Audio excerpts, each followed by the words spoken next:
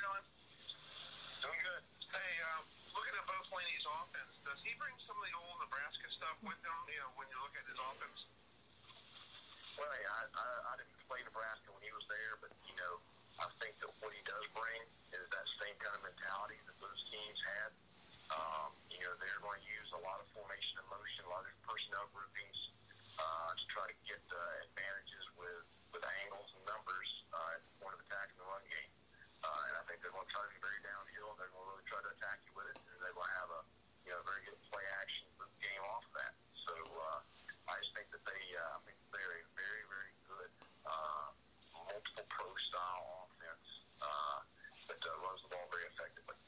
And what are you going to look for in practice? I know a lot of the players went home for the holiday, took time off after that big win. What do you like to see in practice this coming before going down to Frisco?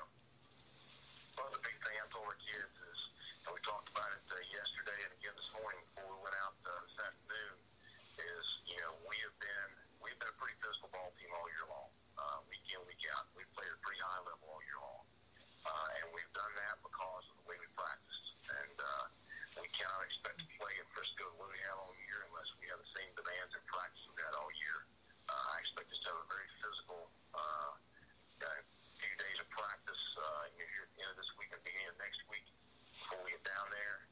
Ones that we'll have like good on good in those practices because we got to make sure that we are ready to face a very good, very physical football team next Saturday at 7.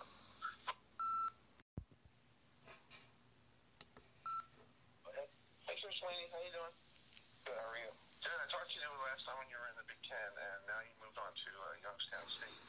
Just talk about James Madison. When you used to be in the Big Ten, what team did James Madison remind you of? Oh, I don't know. I don't know if they quite remind me of anybody. I think they're unique unto themselves a little bit. I mean, they're, like I said, they're really well coached. They play hard. They play the right way. They're balanced.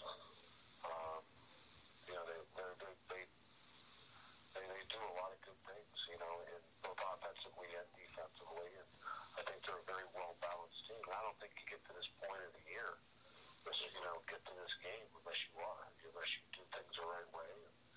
And I think they do that. And I think that's why they lined up playing for a national championship. And when did you know that your team was a special team this year? Is there a point during the season that you realized that you guys have a special thing going there? Well, I mean, I just think our kids, they play hard every time out, I thought we got, the key was, I talked to them, a couple points in the year where it just, it's not where you start, it's where you finish. And we needed to get better every week. I think we've done that. I think our kids compete the right way. And, so you give yourself an opportunity. That's all we were looking for, is an opportunity to get to this game and see what happens. You just, you had to earn it. We earned our way here, and I think that was a fun thing. I give our kids a lot of credit. Okay.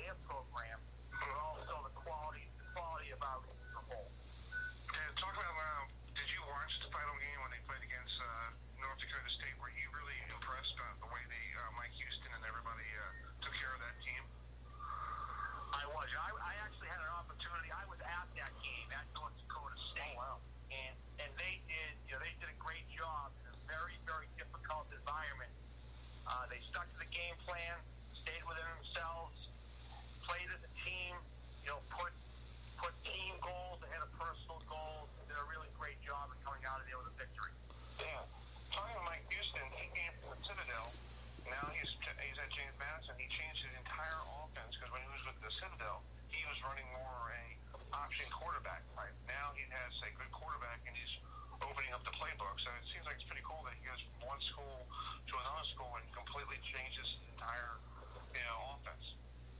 Well, you're dealing with a couple of talented people. I certainly think that Mike's a very talented coach, knows the game, able to motivate his players. And then on a football side, actual football playing side of things, Brian Shore's obviously had a great year as the quarterback, and he's a talented individual as well. Yeah, let's talk about more about the league, football league. Danny Rocco goes from Richmond to Delaware. Did you see that coming? That he was going to switch, going from the South to New York? I didn't specifically see it coming. I'll be honest with you, but it seems as though it's a situation that's worked out very well for both programs. I think they're both happy with the head coaches they now have in place, and hopefully it's a positive for both the institutions and the league going forward. Yeah. And plus we have other teams. Elon needs a new coach because Coach Rick went to Florida Central or Florida International with Butch Davis. So that's interesting for that guy leaving a really good start. He started that whole Elon program, turning it around this year, and now he's off to South Florida. Yeah, I haven't had a chance to talk to Rich about that opportunity. We did have a couple of text message exchanges, and it sounded like it was a nice opportunity for him.